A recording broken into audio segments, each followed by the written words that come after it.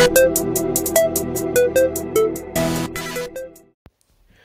and welcome to Review Geek 3000, and this is where we eat, sleep, game, repeat. To watch exclusive content, so please like, share, subscribe, smash that notification bell, and as always on this channel, stay awesome.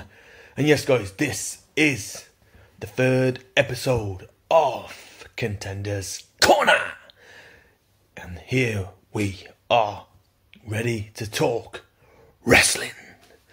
So yes guys, this is the Contenders Corner, the third episode, and this is the Raw review.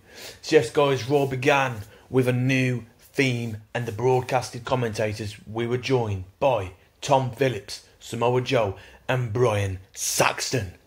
Phillips touted the Thunderdome and promoted the Hell in a Cell pay-per-view, whilst Joe called out and hyped up the match for Keith Lee and Braun Strowman. Saxton gave us he hyped up the drafted new superstars on the Red Brand Raw. The show began with the broadcasts were talking and the lighting went red. We were joined by Alexa Bliss in the middle of the ring. Alexa said the words, "Let him in," before the Fiend entered and the ring, where they both joined hands. Soon after, Retribution logo then filled the arena as it appeared on the Thunderdome screens.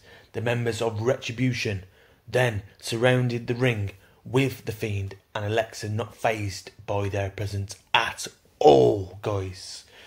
Mustafa Ali smirks at ringside and then calls out to Retribution to attack, but that was cut short as the lights then turned black and then quickly turned back, and the Fiend and Alexa were gone. They disappeared, guys. So this, guys, then it kicks off. Raw then kicks off with match 1, Hurt Business vs Retribution. Mustafa Ali had T-Bar start off this match with Bobby Lashley. T-Bar managed to secure some offence, but Lashley overpowered him with a flatliner. Slapjack was tagged in and was also dominated by Lashley. Slapjack was isolated as MVP secured a 2 count. Alexander tagged back in and he went to the ropes but was distracted by the other members of Retribution. This allowed Slapjack to pull him off the ropes. Ali then tagged in and worked over Alexander while dumping him to the ringside. Ali then slips between the ropes and then slams Alexander's head into the barricade. Mace fought with Benjamin. Benjamin connects a high knee on Mace but picks up a 2 count. Lashley and T-Bar connect blows again. Lashley goes after Ali but is intercepted by T-Bar. T-Bar grabs Lashley from behind, but Lashley counters and connects a hurt lock known as the Full Nelson. T-Bar taps out and Hurt Business win by submission. So yes guys, this match, I'm going to give it a rating of 3/5, and that is the Contenders Corner's match rating for that match. Then we can see the Fiend then appears on the big screen, and he then comes down to ringside and brutally manhandles the other members of Retribution after the match. The Fiend sets up a Sister Abigail on Ali, but T-Bar breaks it up. This allows the Fiend to regroup and put down T-Bar with his Sister Abigail as Ali watches. The Hurt Business are seen watching this unfold at ringside. Alexa Bliss is then seen on the big screen mouthing the words, "Let him in," but a male voice is heard saying this over.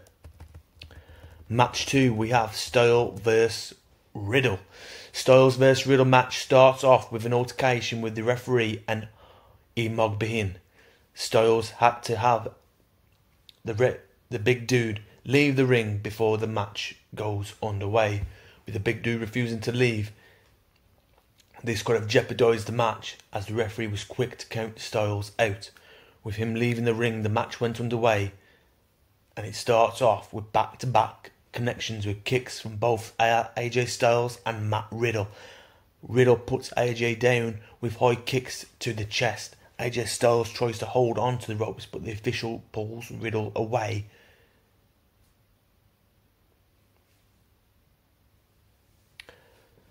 Then Riddle connects with a gut-wrench suplex on AJ. But not one, not two, but 3 gut-wrench suplexes. Yes, guys, and they all connect. As AJ falls to the outside, Matt Riddle tries to gain some offense on AJ at ringside, but the big dude stands in front of Matt Riddle, and Riddle quickly chickens out of a confrontation. It's back in the ring with these trading blows again. Riddle connects a high knee to the jaw of AJ, and AJ is put down. But quickly enough, AJ connects the Pele kick, and Riddle hits a German suplex. And AJ hits Riddle with a knee to the back of the neck. Back and forth action here as they both trade blows. Riddle gets a 2 count on AJ. They both trade blows on the top rope before both men crash hard to the mat. But Riddle hits the ringside. Riddle is distracted by the big dude, and AJ gets the advantage and delivers the Styles Clash and gets the win. So yes, guys, my review on this one, the Contenders Corner match rating for this one is 4/5. So yes, guys, 4 out of 5 for this one. It was back to back. I love the match. There was a lot of action in there. And yes, guys, 4 out of 5 for that one. Match 3 is Asuka versus Lana. And again, guys, we all know the victor in this one. And this was a very quick match, and we know the victor was going to be in this match. Lana tried very hard with a few kicks, was very lucky to secure a 2 count on Asuka, which I thought was impressive. But Asuka put Lana in the Asuka lock and secured a win by submission. Asuka secures victory in less than 2 minutes and 15 seconds. The Contenders Corner match rating here is 2/5. Quick win for Asuka, which I thought was good. Lana managing to get some connections here and managed to get some fight out of it. I'll give it a 2/5. So, match 4, the WWE Women's Tag Championship, Nia Jax and Shayna Baszler versus Mandy Rose and Dana Brooke versus Lacey Evans and Peyton Royce versus Liv Morgan and Ruby Riott in a 4-way match. Just guys, this was what a absolute match here. Massive pile up at the beginning, an overshot moonsault, back-to-back action from all women in the fatal 4-way. But in the end, Nia Jax tags herself in and delivers a Samoan drop on Lacey Evans and gets the win. The Contenders Corner match rating here is 3/5. So yes, guys, that is mine. Then we go into match 5, which is Kofi Kingston versus Sheamus.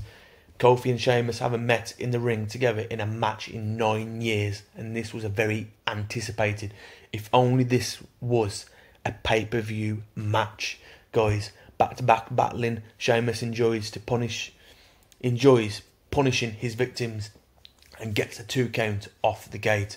Kofi went for trouble in Paradise, but Sheamus counters with an Alabama slam, but gets a near full 2 count. Sheamus nearly secures victory early. The match goes on as Sheamus picks off and plays games with Kofi. Both men are sent crashing down off the top ropes. Kofi then connects the trouble in Paradise, and Kofi takes the win. What a match, guys. Wow, seriously, what a match. And Kofi deserved this win here. And yes, guys, the Contenders Corner match rating here is 4.5/5. An absolute fantastic, stunning back-to-back. My God, guys, absolutely stunning. And the match was won in 13 minutes. Match 6, Miz and John Morrison versus Tucker and El Gran Gordo. As we can see, Mark Henry is still seen watching on the Thunderdome. Gordo works the match in his cape at the start. Tucker makes a hot tag Gordo works over both opponents and Miz gets pinned after a power slam, but Morrison breaks it up. Tucker takes out Morrison and Miz takes out Tucker. R-Truth enters the ring holding his 24/7 title belt and walked out the other side. Drew Gulak and Akira Tozawa chases after him, and Gran Metalik and Lince Dorado were chasing after him as well, but they were seen watching Gordo perform Otis's signature maneuver on Miz, whilst Gordo secures the win there, and Tucker and El Gran Gordo take the win on that one. I'm going to give this match a 3.5. No, I'm going to give it a 3/5 there. 3 out of 5. And that's that, guys. The Firefly, and then the Firefly Funhouse is hyped by Phillips. The Funhouse starts off with Bray taking out items out of a box, the Fiend's hammer and the Black Sheep's mask, then quickly cuts in to saying how sad he was leaving his SmackDown friends, but embraces making new ones on Raw. Alexa can be heard laughing behind a door. Bray opens the door, and then we can hear Bray say he saved the best stuff for last. Alexa replies, "The fun is just getting started," and Bray shouts, "Yowie, wowie!" So yes, guys, Contenders Corner, the Contenders Corner rating here for that episode is a 5 out of 5. Bray Wyatt does do some great work here, and we had The Fiend tonight, we had Bray Wyatt, the Funhouse man, and you know, you can't get no wrong here. What a show this was. Then the main event, Braun Strowman versus Keith Lee. Another very quick match here, and Braun Strowman gets the win by using his head to low blow Keith Lee. He connects the big boot and gets the win. After the match, both men trade blows and Keith Lee delivers a low blow on Strowman.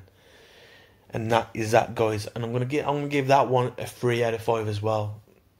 Only because it was a quick match. A very quick match. I would have rather preferred this match to have dragged out. I didn't want it to be quick. I think they rushed the main event so Randy Orton could get his bit. You know, that's my opinion. That's my opinion. I think they could have had a longer main event here.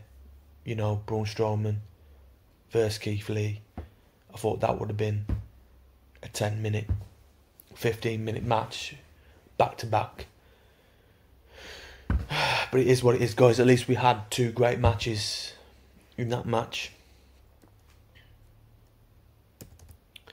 So yes, Randy Orton gets his way, and he goes on saying he's had 7 matches in the demonic structure, and that he's never left a piece of himself behind, and that he's understood himself better.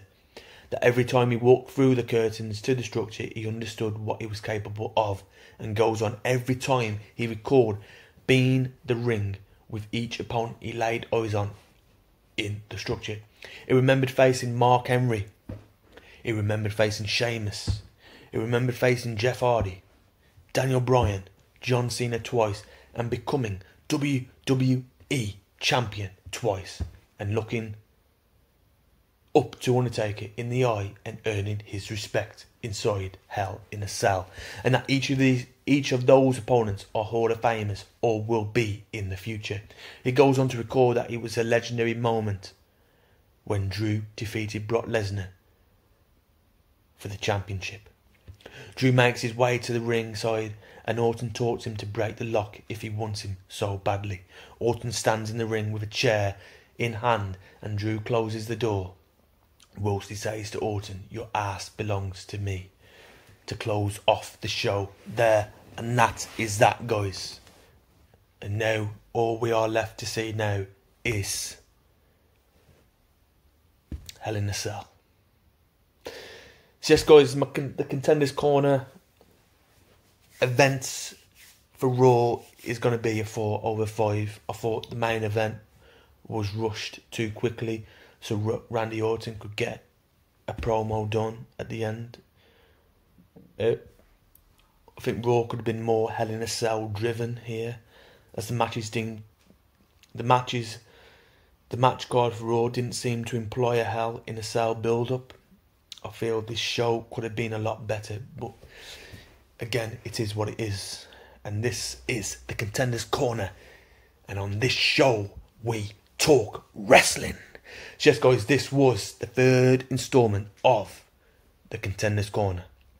And if you want more of this, then please like, share, subscribe, smash that notification bell, and as always on this channel, stay awesome, and we'll catch you on the next Contenders Corner, and hopefully this time it will be a review on Hell in a Cell.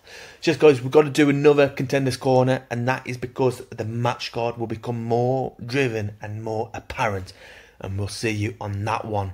And then on the fifth Contenders Corner, we'll do a Hell in a Cell review on there.